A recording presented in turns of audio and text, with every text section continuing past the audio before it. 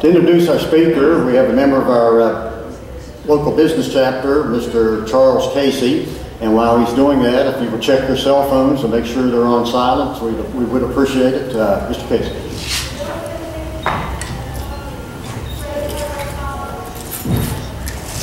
Well, I'm pleased to introduce our speaker this morning. We met for the first time on the elevator, but I know that he is not a stranger to many of you, as he's been in this area 2 or 3 times already.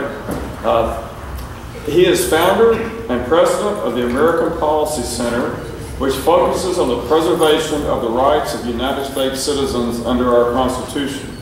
For over 30 years, he has been a businessman, a grassroots activist, a writer, and publisher. And among the things that he has championed are private property rights and privacy rights. And these are among the things that qualify him to speak to us about Agenda 21 and sustainable development.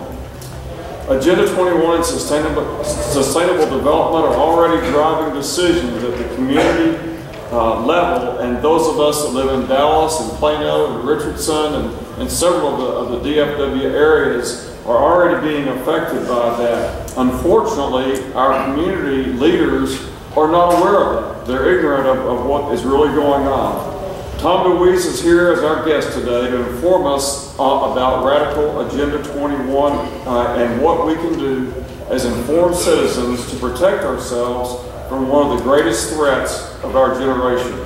I encourage you to take notes, because you'll need those notes if you try to address any of your local politicians. Please help me welcome Tom DeWeese.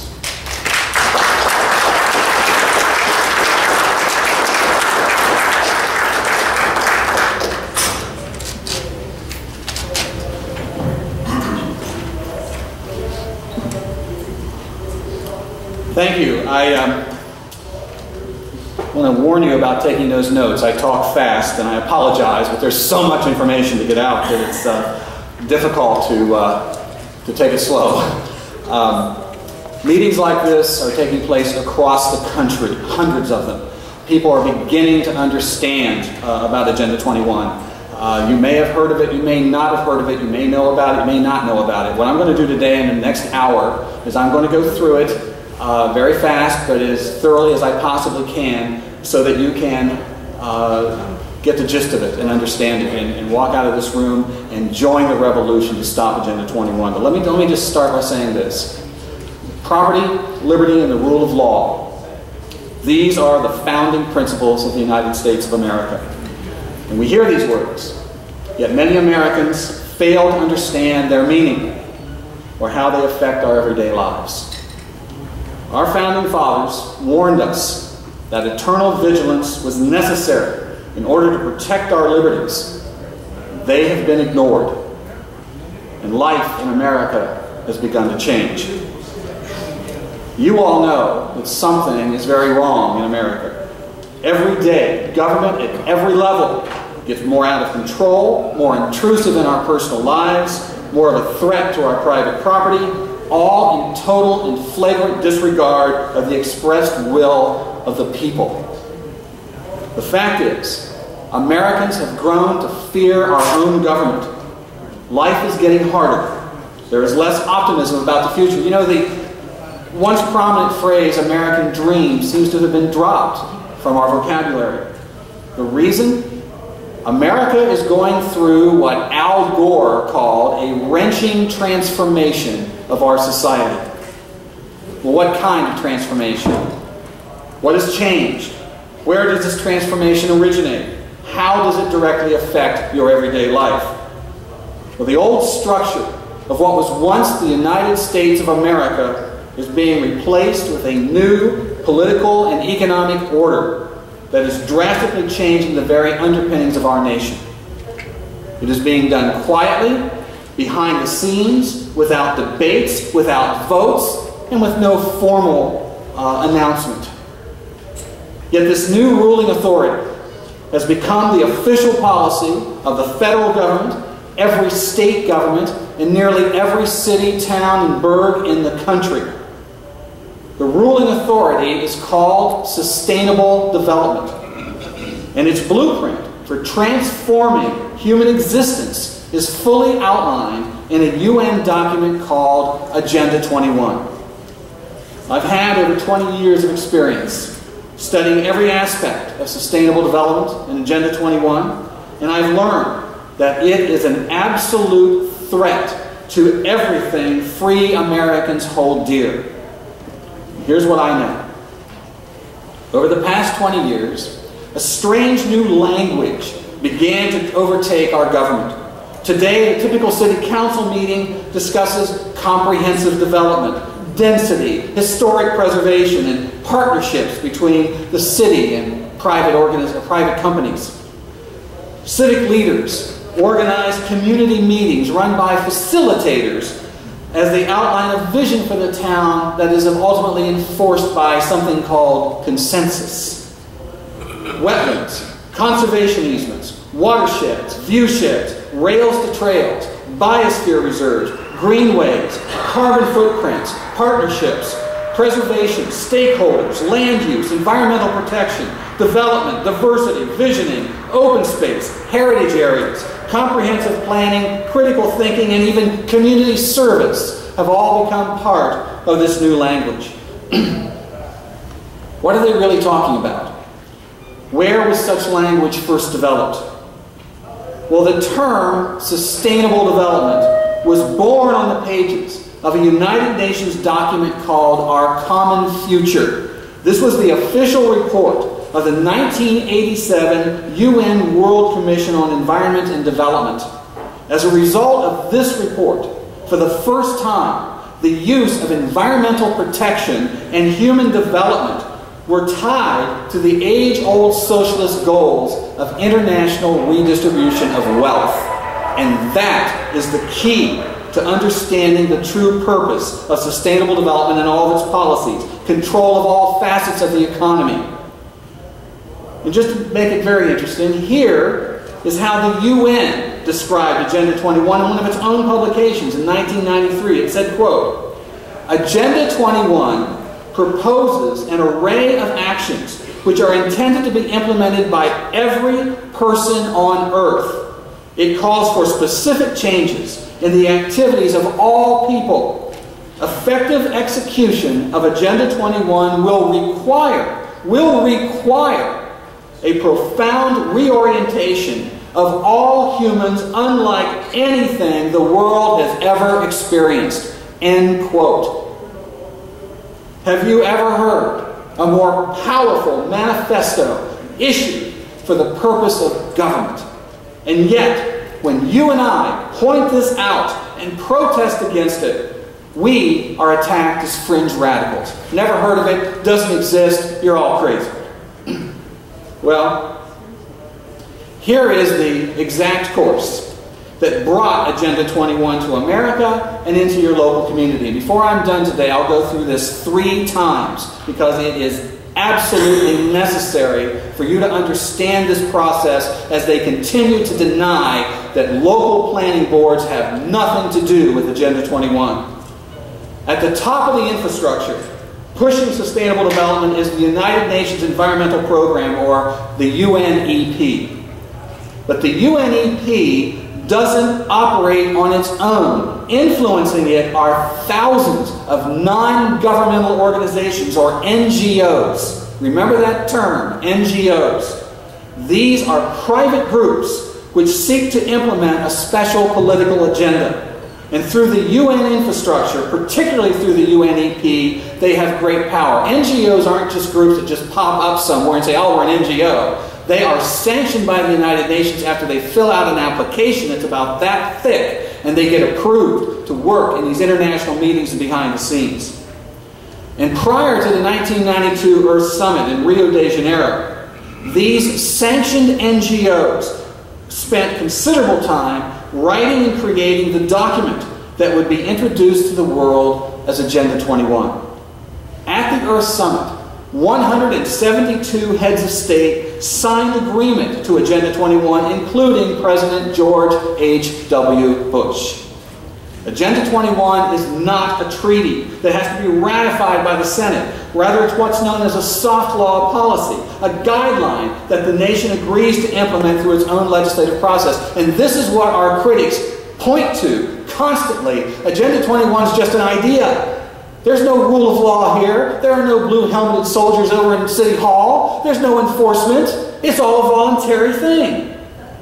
But while opponents of Agenda 21 use that fact to dismiss our concerns, claiming it's just a voluntary suggestion, that is far from the truth. Step by step, their suggestions have become the force of government.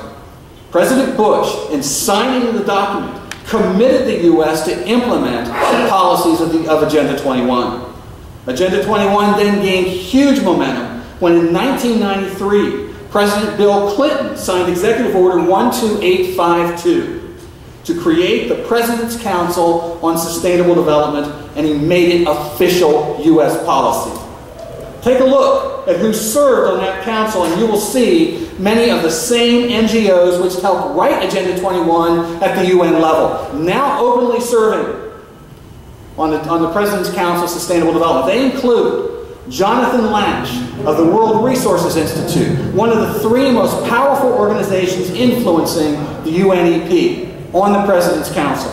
Also on the President's Council were John Sawhill of the Nature Conservancy, and Jay Hare of the National Wildlife Federation, and Michelle Perrault, the International Vice President of the Sierra Club. All players in the creation of Agenda 21, now openly serving on the President's Council with the specific mission of implementing Agenda 21 into American policy. And there is an even more direct route between Agenda 21 and our federal government. Included at the UNEP table to develop policy, to discuss it, and bring it home to implement it, along with all of those NGO groups who helped write it, are these players from our federal government.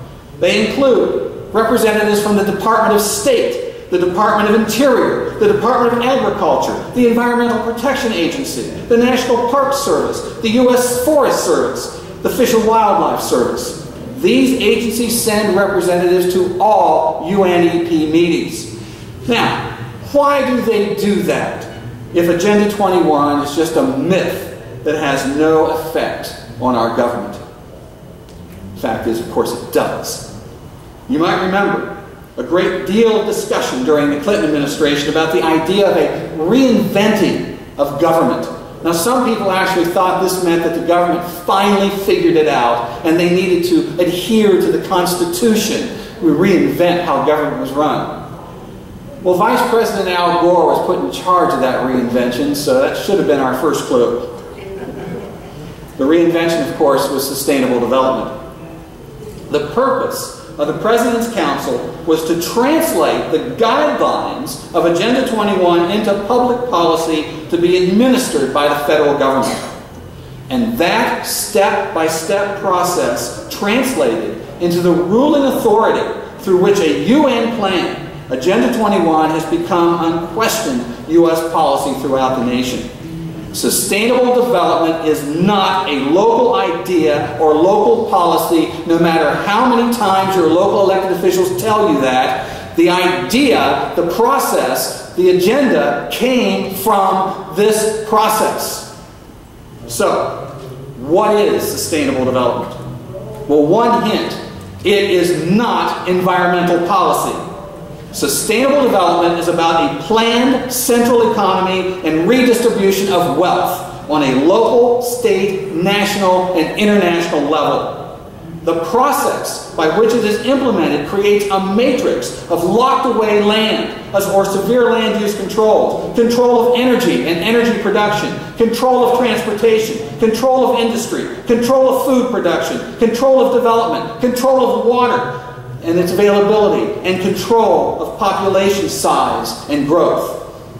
But of course, most of these policies and regulations are issued under the excuse of environmental protection. Agenda 21 is not just policy. It is a complete system to change the way we think the way we react, the way we make decisions. And those who promote it have a very specific answer for how you are to do each of those things. That's why they call it an agenda. Let me show you what I mean. The logo for sustainable development that's used in all of their literature contains 3 connecting circles. Each one is labeled. One is labeled social equity, one is labeled economic prosperity, and one is labeled ecological integrity. These 3 things encompass every aspect of human life. Let me take them one at a time. Let me take social equity first. I'll tell you straight out.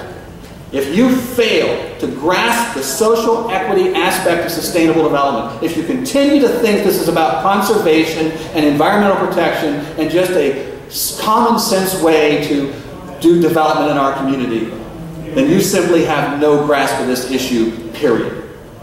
Social equity is based on a demand for social justice. This is a term that we now hear over and over again in public meetings, even in courtrooms. Social justice. Social equity and social justice require that the world's wealth be shared between those who produce and those who don't. It is every welfare program and wealth redistribution scheme ever proposed. Redistribution of wealth, by the way, means everyone is equally poor, not equally rich. It means no one can move forward unless everyone can move forward together. A utopian myth that cannot be achieved through government edict. And by the way, Karl Marx was the first to coin the phrase social justice. Do I need to say any more? Barack Obama, in his recent State of the Union message back in January, the entire speech was based on social justice. When he called for economic fairness, he really meant redistribution of wealth, disdainfully attacking tax cuts for the wealthy. That's you, by the way. The sustainability system is based on the principle that individuals must give up selfish wants for the needs of the common good or the community. Whenever you hear them talking about the community, that's what they mean, the common good. The common good, there's no room for individuals. According to the sustainabilists, it is a social injustice for some to have prosperity if others do not. Profits, they say, are made at the expense of people.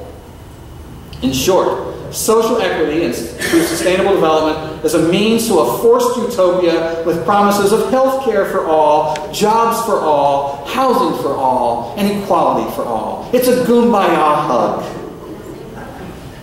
Agenda 21 means the individual is subservient to the needs of the greater good of society, and that's what they mean every time, as I said, every time local legislators talk about the community. The second E, economic prosperity.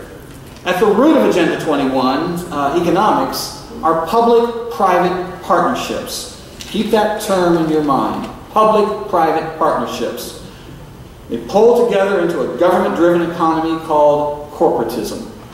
It is not capitalism or free markets, though it may have some of the trappings. The marketplace is still there, but ultimately, corporatism does not trust the marketplace to do what the elites want done. The partnerships allow for special tax breaks, access to land for some developers, but not for others, non-compete clauses in government projects that guarantee profits, access to grants and lucrative special government projects, and much more. Under public-private partnerships, there is a guarantee of protection and what they call profits. The Trans-Texas Corridor was a public-private partnership full of non-compete clauses and guarantees of profits. Corporations that play ball get the power of government, and government gets to hide behind the independence of private business. Thus, the partnerships between corporations and government is done at the expense of ordinary people, the exact opposite effect of free markets controlled by consumers. There's a new business, a new way that business is being run in America under sustainable development. The business plan of the day, lobby for regulations.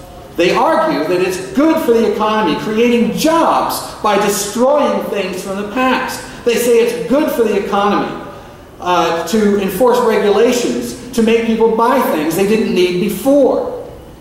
Well, it's certainly not free enterprise or open markets. The true description is government-sanctioned monopolies, right out of the Mussolini fascist playbook.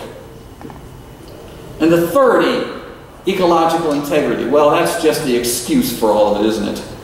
Sustainablist policy interprets any action man takes as a direct threat to the environment. Sustainabilists contend that humans only defile nature, and only a strong, central, all-powerful government can protect the environment. Individuals in limited government can't be trusted because man is nothing more than a swarm of locusts that swoops down on nature and sucks it dry till there's nothing left.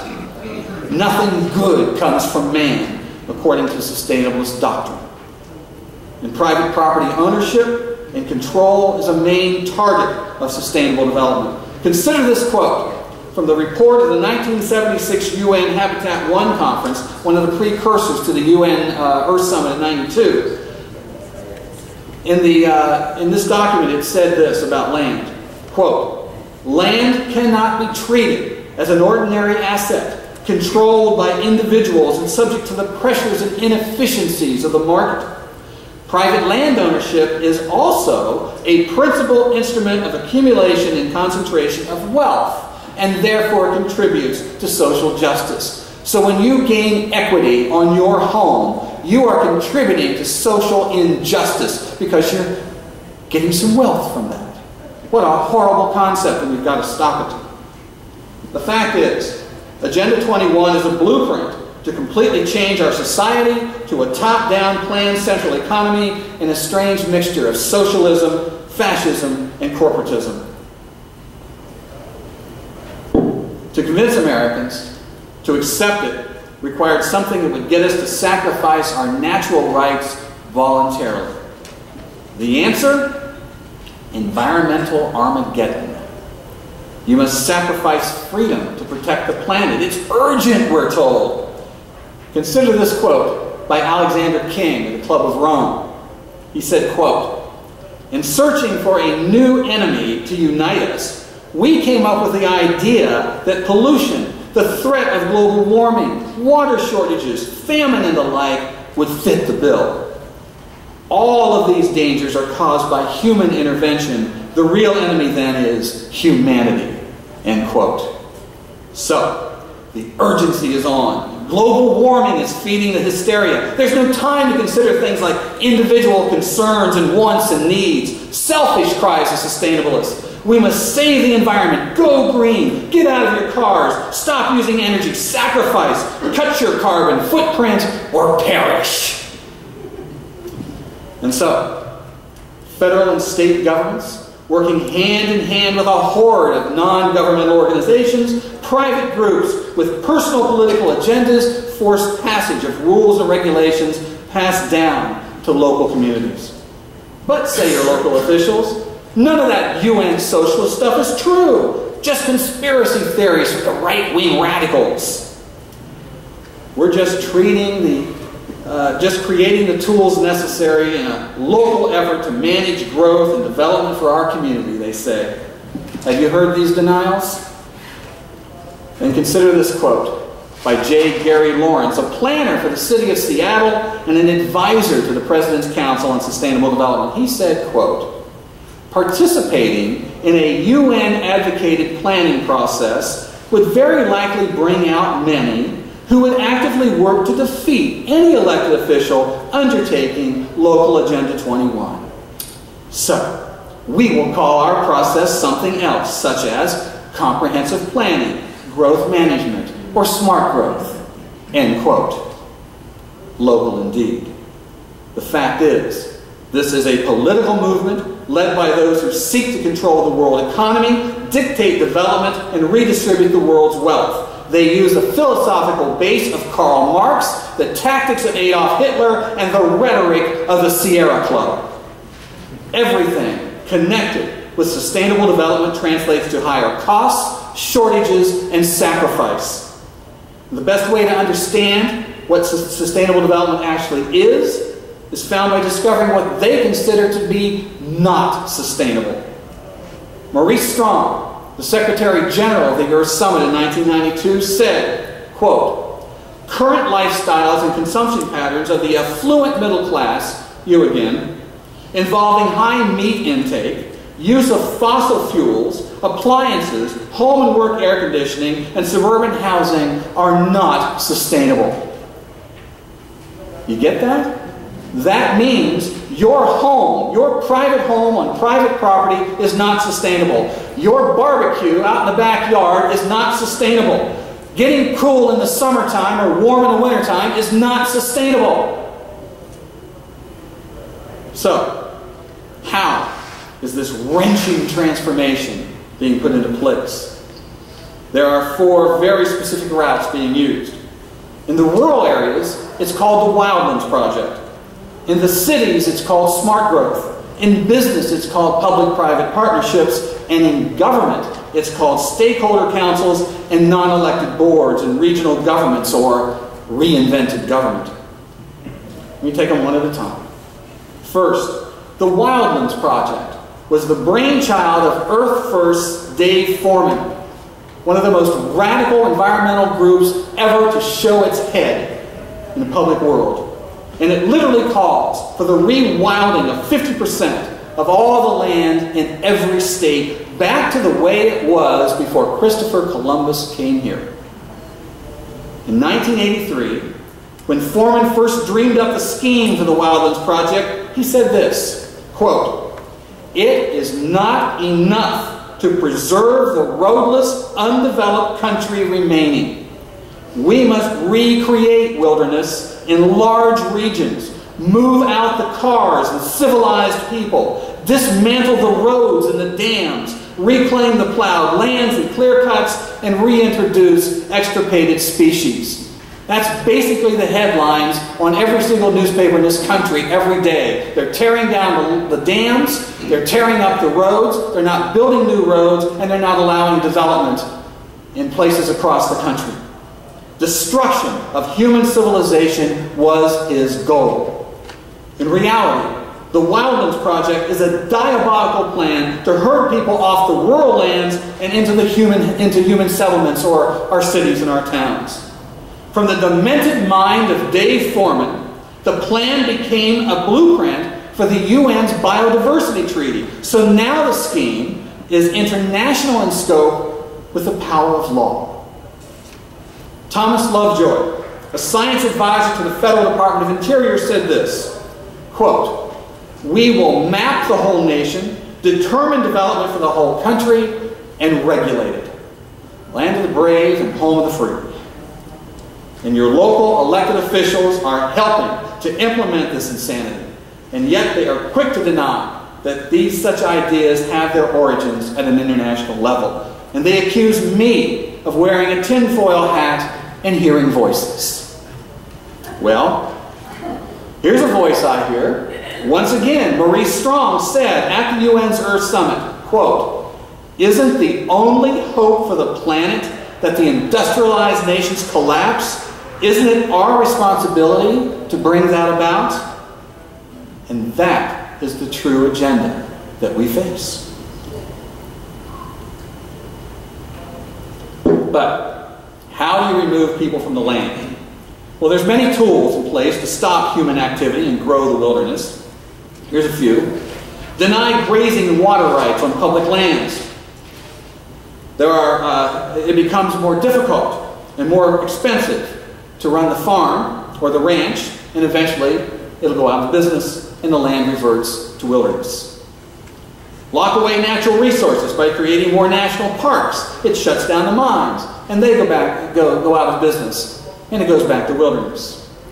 Call every mosquito-infested swamp and occasional mud puddle a wetlands, and ban any development around it. Invent a spotted owl shortage and pretend it can't live in a forest where timber is cut. Shut off the forest. Then when no trees are cut, there's nothing to feed the mills, and then there are no jobs, and they go out of business, and in fact, whole towns die.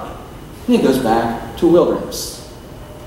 The governor of Maryland is enforcing an agenda, without a vote by the legislature, by the way, executive order, called Plan Maryland, that will lock away over 400,000 acres of land, banned from any development. One of the key provisions is a policy to ban septic tanks as a means to protect the Chesapeake Bay, even though there is no evidence that septic tanks do any damage whatsoever. The only result of that ban will be to make it impossible to live in a rural area. Getting people off the rural lands and into the cities is the real purpose, not environmental protection.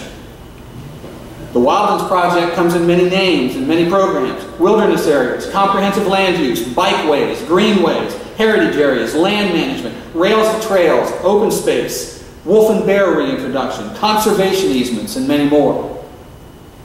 Each of these programs is designed to make it just a little harder to live on the land, a little more expensive, a little more hopeless. In reality, the process is simply herding people off rural land and into the human habitat areas of cities. And that leads us to the second path, the sustainable development, called smart growth. They put a line around the city, and they tell you no growth can take place outside of that line. Urban sprawl, they say disdainfully. They refuse to build more roads as a ploy to get you out of your car and into public transportation, restricting mobility. New highways, they say, are feeders to new development. They even stop the widening of existing roads for the same reasons. So roads become overcrowded and gridlocked, and they blame development. Their new ploy is to force cars to share the road with bicycles. The complete street, they call it. They're so good at these terms. They believe that the harder it becomes for you to drive your car, the more likely you will just give up and take public transportation or ride a bike. In many smart growth cities, new apartment buildings now have no garages and parking lots. We don't want any stinking cars here. Smart growth creates an unnatural restriction on space inside the controlled city limits. So what happens? There's a shortage of housing and prices go up. That means also that populations must be controlled because now there's a shortage of land.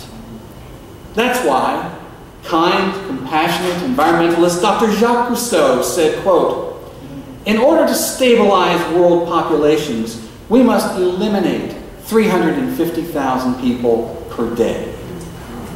Sustainabilists call for an 85% reduction in human population. Now, I made arrangements with Bill when we're done here today. As we walk outside, there'll be containers of Kool-Aid for you there.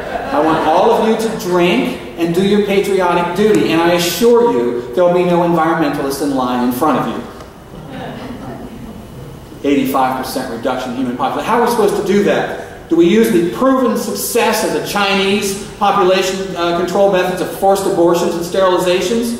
The Chinese, I can tell you, are big supporters of sustainable development, and I'm sure they're anxious to share some ideas on how to get rid of Americans. David Brower of the Sierra Club said, quote, "Childbearing should be a punishable crime against society unless the parents hold a government license." One sure way to cut the population is to control food production, and I warn you now, beware of the term sustainable farming. Sustainable farming is not organic or natural farming. Sustainable farming is a political and economic control of food production and land use. According to sustainabilist doctrine, quote, "A sustainable community is one which provides all of its own needs for air, water, land, food and fiber, and energy resources within the confines of its own site." You don't have cars, so you can't get out of town. Nothing is brought in. Everything that you're going to live on is right there in the community. Do you like bananas? Kiss them goodbye, unless you can grow them in your own little community. So, in a smart growth community, farmland is inside what is now called an urban growth boundary, or a UGB. The use of the now limited farmland is called a food shed or a food circle, and is tightly controlled by what essentially becomes community-owned farms, Chinese agrarian village. And farming practices can only follow strict guidelines set down by government bureaucrats. They can control not only how you grow the crops, but what crops you can grow. Once again, the only result can be food shortages, higher prices, and sacrifice. That will certainly lead to an urgency to reduce populations. Through comprehensive development plans, energy and water use is tightly controlled, and individuals are being forced to live in denser communities that take up smaller tracts of land per housing unit. Planning advocates and government bureaucrats are forcing such planned communities across the state and the nation, and those plans put severe control on private property. The fact of the matter is, there can be no private property in a smart growth community. The third way to sustainable development inside the human habitat areas, our cities and our towns, government is steadily being controlled by an elite ruling class called stakeholder councils. These are mostly NGOs who, like thieves in the night, just show up to stake their claim to enforce their own private agendas. They attend all these public meetings. In fact, they're usually the only ones who do. Real stakeholders, the people who actually live in that town, are ignored. The function of legitimate government, elected government, within the sustainable system is fast becoming little more than a rubber stamp to create and enforce the dictates of these councils. It is the demise of representative government. And the councils appear and grow almost overnight. You'll find watershed councils that regulate human action near every trickling stream and river and lake. Meters are put on water wells. Special action councils control home size, tree pruning or removal, even the color you can paint your home or the height of your grass. Historic preservation councils control development in downtown areas, disallowing expansion and new building. Once the councils are established, it becomes nearly impossible to discuss issues with your elected representatives. Instead, they will automatically refer you to the proper council or administration or department run by unresponsive appointed hacks, armed with their own political agenda. Regional governments are driven by the NGOs and stakeholder councils with a few co-opted bureaucrats thrown in to look good. These are run by non-elected bureaucrats that don't answer to the people. As I said, elected officials become little more than a rubber stamp to provide official approval to the regional government. In Chattanooga, Tennessee, the Chattanooga Area Regional Council of Governments, for example, consists of at least 6 alphabet agencies of appointed bureaucrats. On their own, they have applied for a $2.5 million grant from the federal government's Sustainable Communities Regional Planning Grant Program. To comply, each participating government must sign a memorandum of agreement to develop a shared vision and to develop livable communities and all that applies, all the strings attached to force them into sustainable development policies.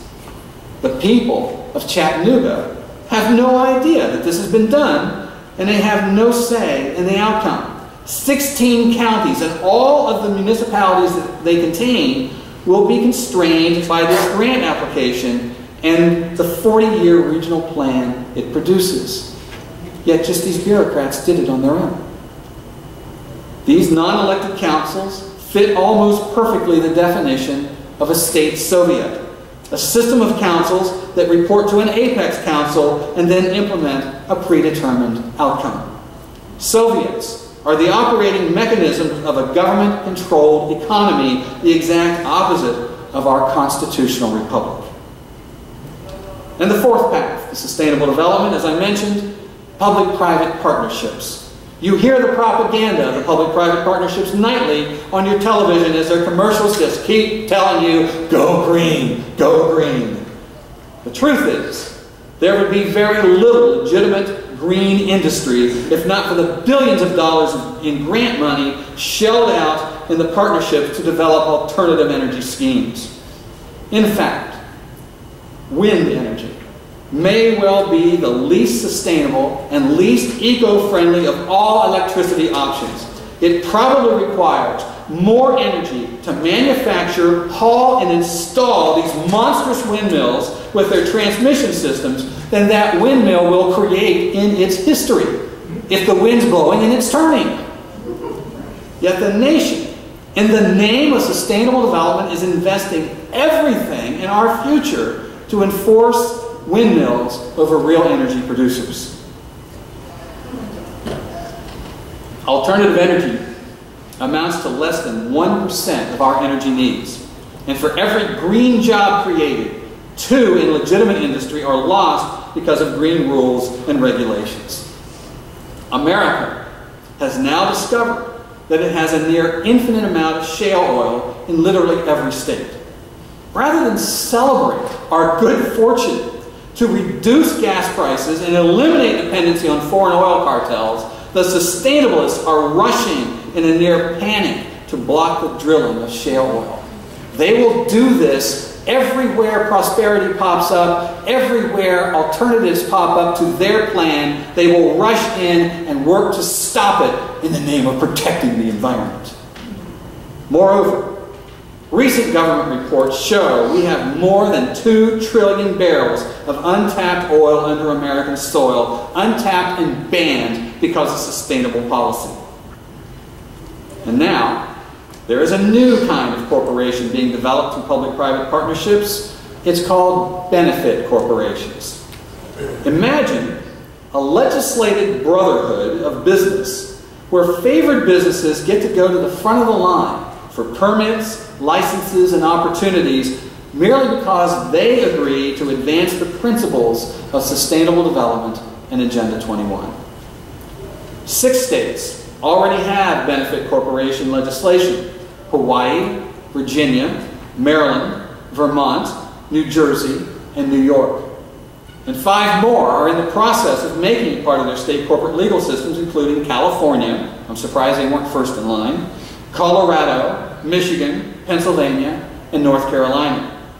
This policy will destroy free enterprise and guarantee that we cannot stop Agenda 21. Many Americans ask how dangerous international policies can suddenly turn up in local government, all seemingly uniform to those in communities across the nation and around the world. The answer? Meet ICLEI, a nonprofit, private foundation dedicated to helping your mayor implement all of these policies. Originally known as the International Council for Local Environmental Initiatives, or ICLEI, today the group simply calls itself ICLEI, Local Governments for Sustainability. They had to get that word international out of it. In 1992, ICLEI was one of the groups instrumental in creating Agenda 21. It then made it its mission to implement Agenda 21 worldwide, and it's having tremendous success. ICLEI is now operating in more than 1,200 cities around the world, 600 of them in the United States. The group is shooting for 1,000 members by the year 2015 in the United States. Each of these cities pay dues to ICLEI to receive its programs. When local governments contract with ICLEI, they agree to implement the Agenda 21 policy of sustainable development.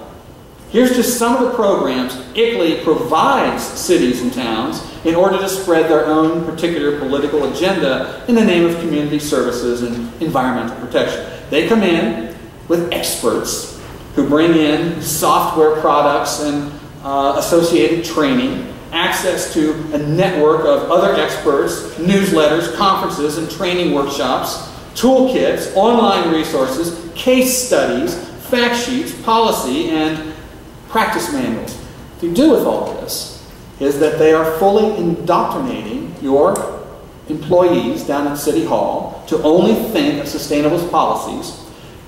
They set the agenda. They set how much energy should be used, what it takes to cut the carbon footprint in this community. They set all of those quotas. That's what they're doing with it. And then they give them the big one: notification of relevant grant opportunities. That's the important one. Money that comes to your community with severe strings attached. These grant programs were basically written under the guidelines set up by the NGOs to make sure that once your community takes that grant money, the strings attached will enforce Agenda 21 in that community. For example, they keep telling us none of this has anything to do with the United Nations Agenda 21. Get this. Here's a direct quote from the EPA concerning one of its own grant programs. This came out of the Federal Register, by the way. Quote, "The Sustainable Development Challenge Grant Program is also a step in implementing Agenda 21, the Global Plan of Action on Sustainable Development signed by the United States at the Earth Summit in Rio de Janeiro in 1992. All of these programs require broad community participation to identify and address environmental issues," end quote. As they tell you that these policies have no ties to the UN or Agenda 21, how do they explain that? Keep in mind, your community does not have to be an ICLEI member to be affected by Agenda 21 and ICLEI policies. Around the nation, ICLEI partners with other established organizations like the American Planning Association, which is becoming one of the worst of the organizations promoting Agenda 21, and the International City County Management Association, or the ICMA, and then there's the Renaissance Planning Group. These groups, and hundreds more like them, are all over the country in various sizes, work hand in hand with groups like the U.S. Conference of Mayors, the National Governors Association, the National League of Cities, the National Association of County Administrators, and more that your locally elected representatives probably belong to. That's how these policies quickly spread across the nation as enforced regulations. And here are some of the results of these efforts. Across the nation, state legislators are passing laws requiring cities and towns to establish comprehensive development plans that include the high-density urban development areas, controls on energy and water use, controls on transportation, making it more difficult to drive your cars, perhaps forcing acceptance of light rail and high-speed trains. These laws are now being used as a weapon to force sustainable development at a rapid pace across the nation. And here's some of what you can now expect from these plans that your city fathers say will make things better. One of the most popular tools now to control energy use is the energy audit and building review. They establish quotas. Where did it come from? From ICLEI's plans that they brought into the city. They established quotas for electrical use and for heating and cooling pumps and water use. That means that government bureaucrats may well now come into your home or your office building and determine the amount of potential energy you should have. Now you'll be given a list of recommendations necessary to bring your home into compliance. It starts with recommendations. It's all voluntary until the city starts to really ramp it up and suddenly it becomes a rule. You cannot have more than this. These may include on your home a new roof, new energy efficient appliances, new windows, things like that to bring your home into compliance. In Oakland, California, the City Council did just these things. And the result was an average cost to every single homeowner of at least $35,000. And if you don't comply, you will be fined and possibly unable to sell your home until you do. As groups like ICLEI and the American Planning Association guide the process, voluntary guidelines announced to reduce energy use quickly become mandatory regulations. And how do they control energy use? Well, here's one way. Across the nation, I'm sure you've heard, power companies in partnership with government planners are forcing the use of smart meters. These meters contain RFID chips. The technology enables the power company to keep track of how much power you are using and then control, regulate, and ration your use of that electricity. They will set the temperature in your home. And if they decide that you're using too much hot water for your showers or your washing machines or too much air conditioning, your electricity may well be automatically turned off during peak power usage. One reason for that, one main reason, other than the fact that they've set the goal that we're going to cut back our carbon footprint so far, is that they're bringing alternative energy, windmills and solar, onto the grid. It is unstable. When the wind's not blowing and the sun's not shining, there's no electricity coming out of these generators. More and more of these being brought on the grid means in high peak usage, the grid's going to collapse. So they have got to control your energy use. So because they've decided to bring these stupid alternatives onto it, you have to suffer for it. There's now growing evidence that the smart meters are causing medical problems for some that are affected by the right radiation from them. This is leading to a growing opposition to the meters. But those who protest that such meters are a violation of their private property rights and freedom of choice are told that their only choice is to accept the meters or have no electricity to their homes. I love this one.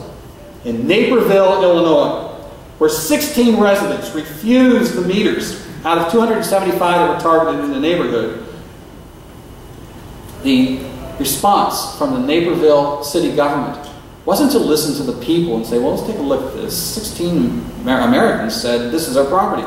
No, the Naperville city government is now sending police escorts to accompany the installers to make sure they don't have that kind of problem. And it just keeps getting worse. There are now policies being advocated to place taxes on the use of toilet paper and on the number of miles you drive. Not just taxes on the pump, the gasoline. We're talking about a meter in your car that every year when you get your car inspected, they will read that meter and you'll be sent a tax bill for how many miles you drove. This is a major piece of legislation now being considered by the Obama administration. The EPA is now providing funding to NGO groups to run training programs for people to photograph and report neighbors who may be committing crimes against the environment.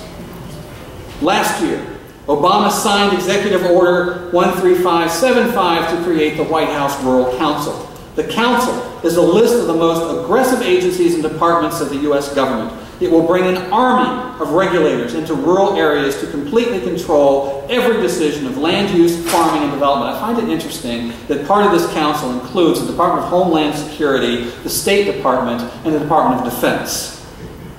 Farmers who have been feeding America for over 200 years will not be able to make a single decision without permission and massive paperwork from bureaucrats from at least 25 agencies, lapping and overlapping and overlapping again, time and time again. Several cities are now taking grant money to create a plug-in development program using your tax dollars to assure the city is ready for electric cars. The program openly admits that it's all necessary because otherwise people won't buy plug-in vehicles. Yeah, people don't want them. Just ask Chevy how the Volt's doing. At least under the free enterprise system, the oil companies paid for their own filling stations while free Americans made their own choices as to what car to buy. Welcome to the utopia of sustainable development. Are you excited? This is Big Brother at its worst, and it's planned, control, enforced by your local leaders and representatives in partnerships with groups like ICLEI, an organization whose vice chairman, Harvey Rubin, said, quote, individual rights will have to take a back seat to the collective. Let me ask you this. Would any of your elected representatives openly admit to enforcing communism in your community? Of course not. Then why are they so eager to be in partnership with an organization which does? The United States is not part of a global village. We are a nation of individuals. We don't sit back and wait for government to be handed down, rules and regulations handed down to us by elders from on high. We're a nation of individuals whose rights are supposed to be protected and guaranteed by the representatives that we elect. We demand accountability from them. However, global forces which do not accept the unique American form of government sneak behind the curtain, avoiding controversy and honest debate. The only possible result can be tyranny over a powerless electorate stripped of their rights, their property, and their self-determination. Global warming has been the excuse for the hysteria, but true science is now showing that to be the greatest hoax ever perpetrated on humankind. So there's no need for these dire policies to cut back our carbon footprint by forcing us to lock away land and resources and live in high-density cracker boxes. We all want a clean environment. However, what we're objecting to here is not environmental protection, but the process that's being used in its name. Again, it starts at an international level, created by ideological zealots working hand in hand through massive international gatherings sponsored by the United Nations. At those massive meetings, documents are carefully prepared for the signatures of leaders of every nation, including the United States. Once signed, the bureaucracies of our federal government use documents like Agenda 21 as a blueprint for legislation and regulations. To write that legislation, the bureaucrats work hand in hand with the same NGOs who wrote the UN documents in the first place. And then, those sanctioned UN NGOs, such as the Sierra Club and the Nature Conservancy, team up with groups like ICLEI and the American Planning Association to apply pressure to make sure local city councils and county supervisors toe the line. The resulting non-elected councils and regional governments, unelectable and unanswerable to no one, is the perfect definition of a Soviet, a centrally controlled economy. And I assure you, ladies and gentlemen, we cannot restore our unique American republic if our communities are little Soviets. Nor can we protect the environment if our economy is destroyed and free men are unable to make choices other than survival in a sustainabilist tyranny. The sustainabilists are using our carbon footprint as a measure of our guilt. One fact is sure: if you have no carbon footprint, you are dead. Elected officials can no longer play ignorant about the origins of their policies. America is dying while they're denying. It is their elected duty to represent the people and protect them from these piranhas who are destroying our way of life. To save it, you and I must take action now and understand that the main battle to stop Agenda 21 and sustainable development is being fought not in Congress, right here on the local level. We must stand up and protest at every city council and county commissioner meeting, at every planning board, and attend these consensus meetings. Don't let them get away with that on their own. Fight the creation of non-elected councils, commissions, or boards because they can and they will be used as a weapon against your ability to deal and reason with local elected government. Above all, refuse federal or state money or new sustainable programs and get rid of the old ones. And if ICLEI and the American Planning Association are running things in your town, throw them out. Stop payment of dues, disband anything that they have built, and start looking for some high-grade tar and feathers. And if your elected representatives continue to ignore you while playing footsie with those leading this tyranny, then you must force them out of office. Your survival depends on it.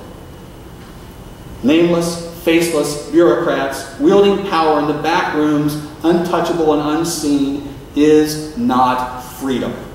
The sustainabilists now haunt the upper levels of the federal government, our state houses, and our city council chambers. In these very dangerous times, it is easy to despair over our nation's future. They have achieved many of their goals, but they have not yet won. Their whole agenda is built on a house of cards that stands only when you are ignorant and compliant.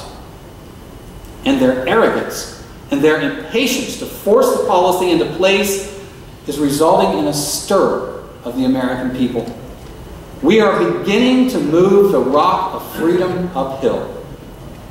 We are on the threshold of great change because the word is quickly spreading about Agenda 21. After 19 years of issuing warnings about Agenda 21, finally, opposition is being heard.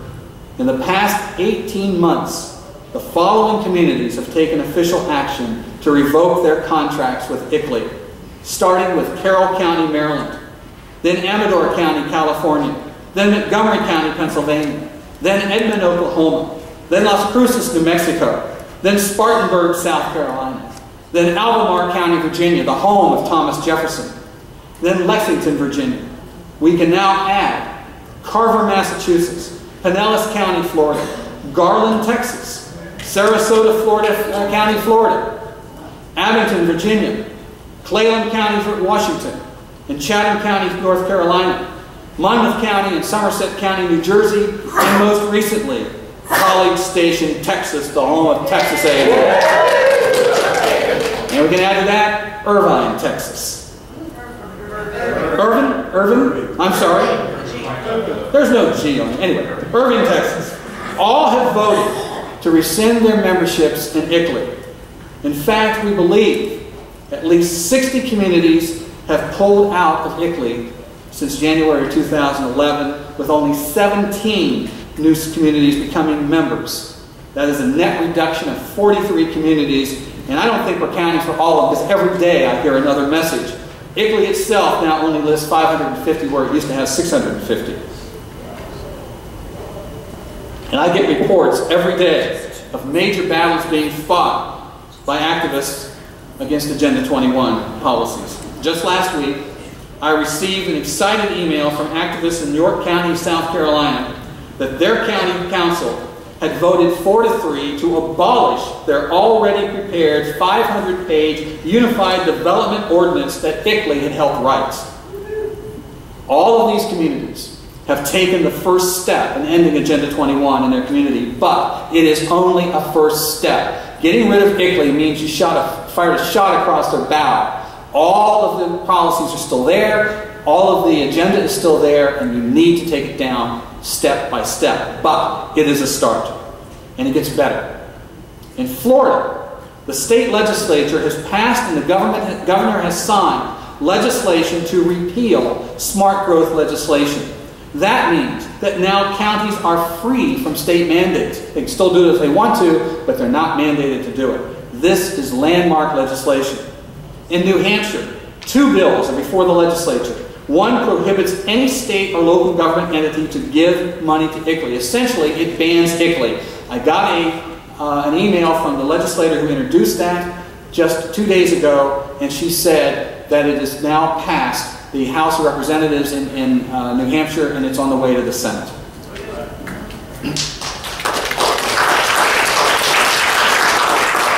The other bill before the New Hampshire legislature prohibits state and local government agents from entering private property without the written permission of the property owner.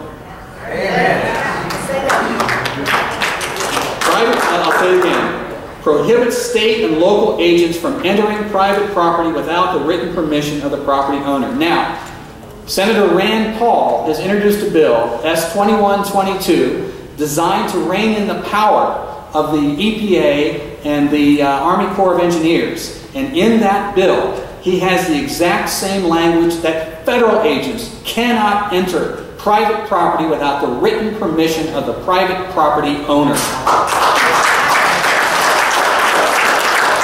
Protection of private property is the key to stopping enforcement of Agenda 21. In April, both houses of the state legislature of Tennessee passed an anti-Agenda 21 resolution. It's not binding, but it's a statement nonetheless. Now, I understand the governor, the Republican governor of Tennessee, refused to sign that resolution. Pressure's got to be put on him to show that he is standing against the will of the people. But still, the legislature went through the process. That means the legislature is aware, and that is a statement that we cannot deny. Legislators in the state of Wisconsin are working on a bill similar to Florida's to free counties of mandatory comprehensive development plans.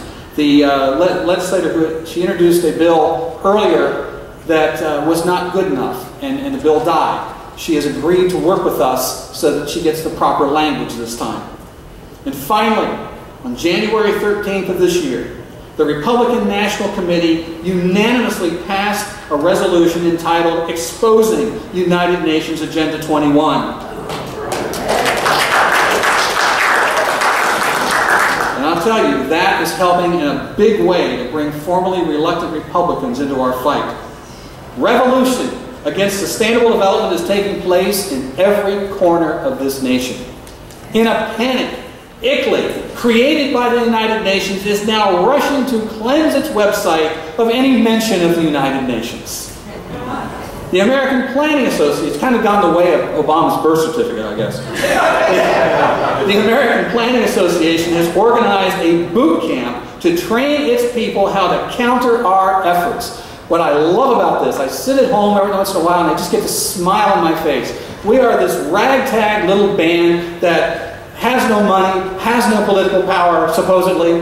And these guys have massive war chests and massive influence, and they are panicked by what we're doing, and they're changing their whole game plan because of us, and I couldn't be happier.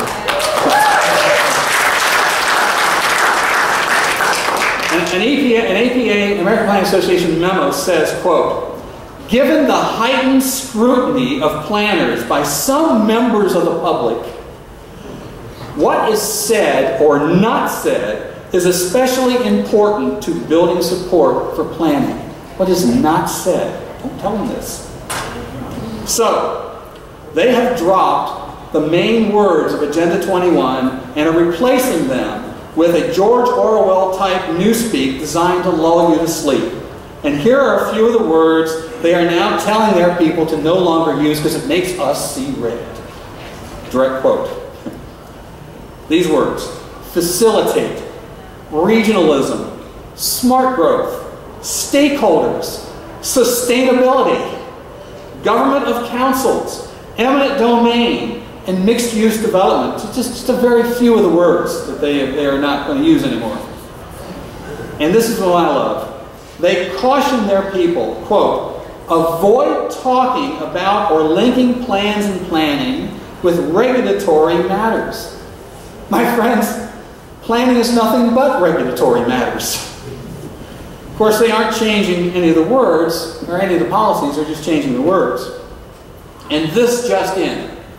You all know that next month they've been planning for a couple of years to put together Rio Plus 20, the celebration of the 20-year anniversary of the creation of Agenda 21.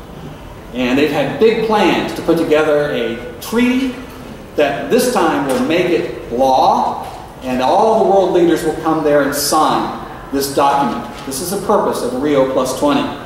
Well, this just in.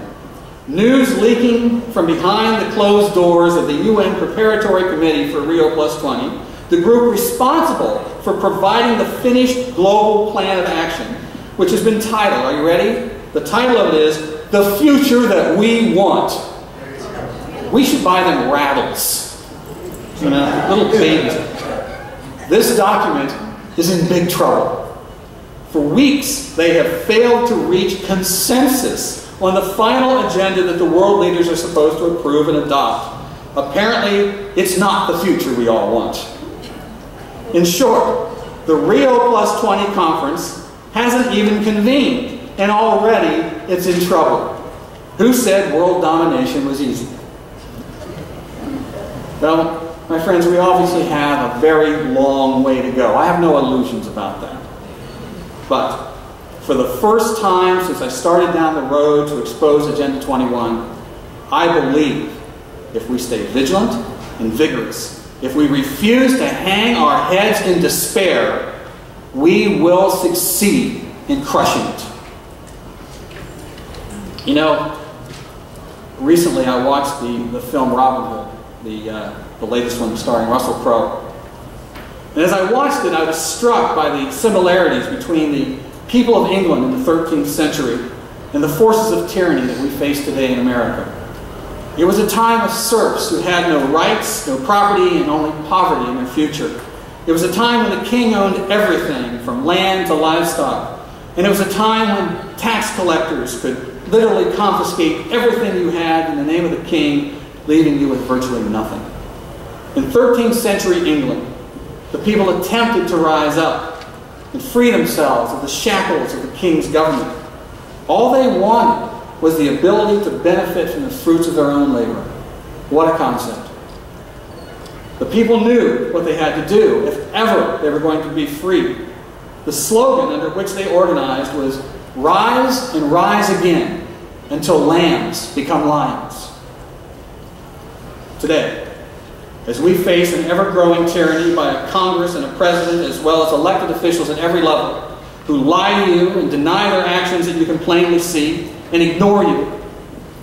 Americans, for the first time in our history, face the same evil those Englishmen faced so long ago. But in their desperation to complete their agenda, they have pushed too far, too fast, and they have exposed themselves. For the first time, the average people can see the raw power grab, and it's leading to their undoing. And so, for the first time that I can remember in my long fight for freedom, we are winning battles. We've established a beachhead. We are on Utah Beach on D-Day, and we're moving inland. Did you know how long it took the forces of freedom to destroy the invincible Nazi juggernaut once we had established that beachhead? Less than a year. Our enemies are terrified of us because deep down they know their plans are evil and doomed for failure. Their entire plan is a lie built on a house of cards. And like the lie of global warming, it can and it will crash overnight. Their only hope is that we are ignorant, pliable, and afraid to stand and fight. So it's time to stop accepting defeat. Stop looking down at our shoes in despair. Believe in the ideals of freedom because they're right. Now is our time. Rise and rise again until lambs become lions. Thank you very much.